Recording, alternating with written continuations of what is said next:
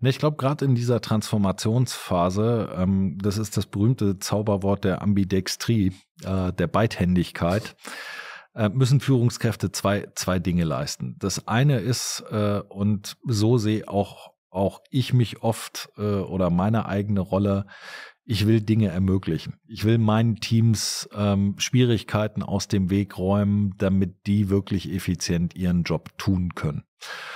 Ich muss nicht selbst der beste Qualifizierungsexperte sein, aber ich muss dafür sorgen, dass die Qualifizierung im Vorstand den Stellenwert hat, den wir brauchen, damit die Transformation erfolgreich sein kann. Das ist, glaube ich, eine ganz wichtige Eigenschaft, die Führungskräfte heute brauchen. Die andere ist, ich glaube, es braucht tatsächlich mehr Leadership. Ja, die Leute brauchen ein Stück weit, gerade in so Umbruchphasen, mehr Orientierung, es braucht mehr Dialog, es braucht mehr Empathie vielleicht? Mehr Empathie, völlig richtig.